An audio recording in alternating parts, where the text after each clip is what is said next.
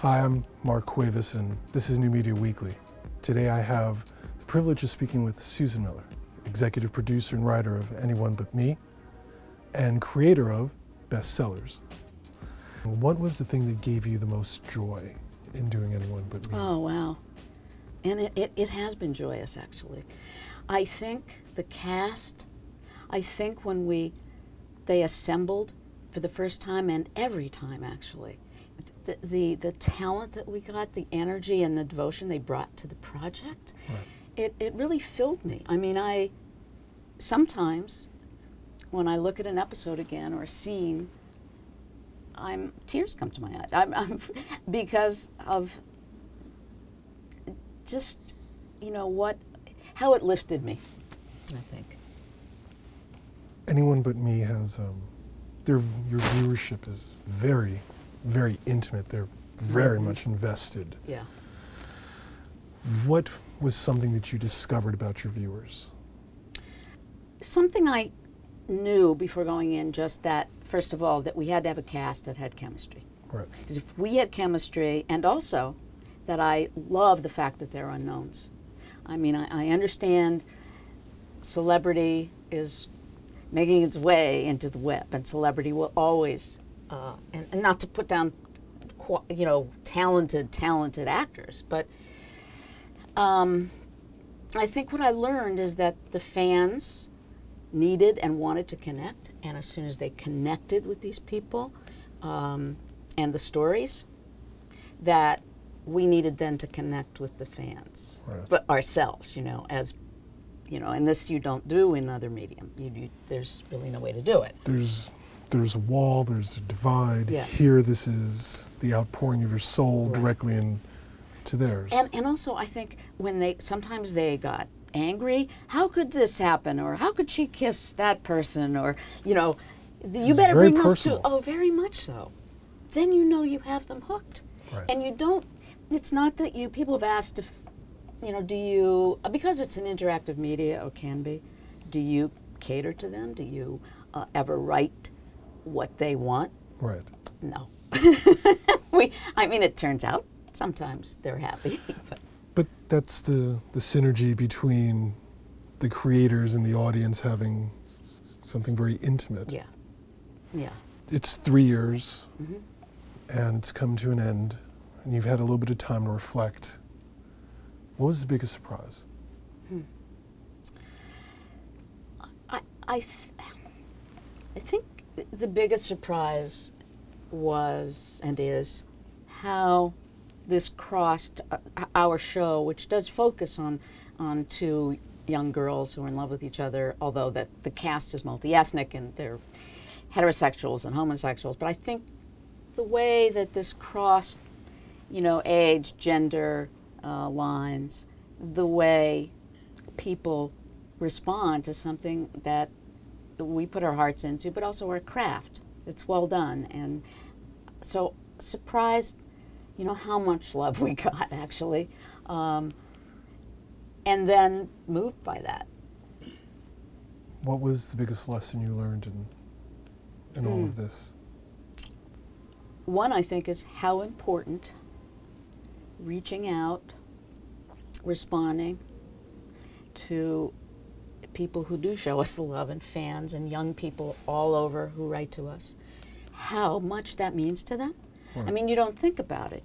Someone writes a tweet or asks a question on Facebook, and you write back, and they're in awe. They're like, oh my God, Susan Miller wrote back to me, and I'm thinking, you don't understand. Your passion for the show, your feelings and questions and thoughts, they matter. I would imagine it must be terribly gratifying, especially as a writer. It's such a solitary pursuit to be involved in something that has so much immediate feedback, that you could see that your thoughts and emotions had such a profound effect. It's amazing. And that's part of what you get in theater. The closest I came was when I did a one-woman play called My Left Breast, and there was no, middleman, so to speak. Right. And I could feel that, and that was also a life changer, as this was. So, if there's anything that you would do differently, what would it have been? About anyone but me, the show, or Sure, my entire life? Well, let's just say that with anyone but me, or even bestseller, since those are your two immediate experiences in in the medium. You know, it's interesting. I wouldn't do things differently, even though, yes, at the end of every season, I like to make a list of, well, what production things could we change and make more efficient, or oh, I see you have to treat a certain person in a certain way because, those kinds of things. But in terms of the sort of that general question, my feeling is it's like all of life to me. If you walk down one street, this might happen. If you decide to cross over, who knows? And so you have to look at all of it as it's going to take you to the next step, Right. whatever you did. Right. So no, I wouldn't go back and change. I would just take what I learned and apply it if I can to the next experience. I think that's a wonderful way of looking at things. That's wonderful. Since you have the accumulation of experience, both in traditional entertainment and now with the new medium, how do you see the two working together? I think there's room for all the arts. I think that there's a great way that the traditional media can learn, pick up on, integrate what we're doing on the web. I don't think there should be a division. Like, I don't think the web's going to take over television, and I don't think television is going to eat it up the web. I just think it's just another way to express ourselves. Where do you see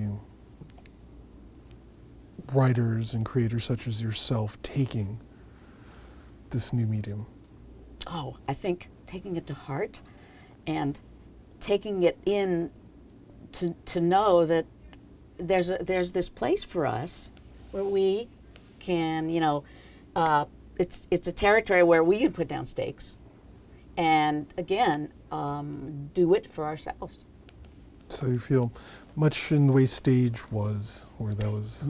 Exactly, the black box theater, the experimental things. I think that's what this is, at least for me.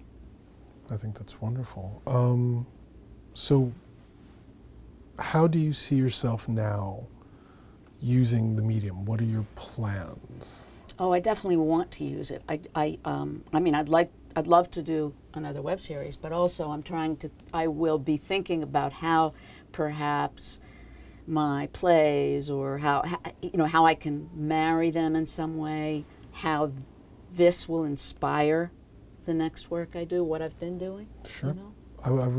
I personally always felt that the web and new media was a perfect place to push out the walls of staged and things written for the stage. Right. Absolutely. And actually, I wrote an article for American Theater magazine, and I'm glad to see that other playwrights are following suit, because they are, just about my kind of journey through this new world. Well, you're the one that's forging the path.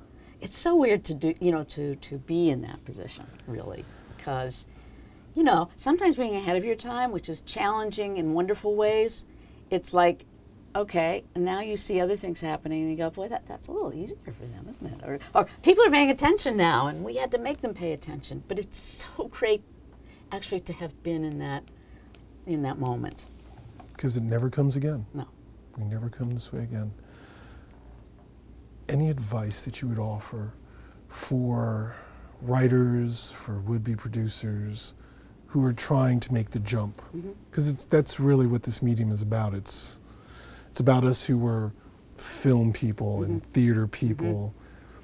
Any advice for them? Well, first, assemble the best, most talented, most trustable people that you can to help you. Write your heart out. Work at the same level you would in any other form of art, whether it's theater or film or television, which I happen to adore, actually, the best of television.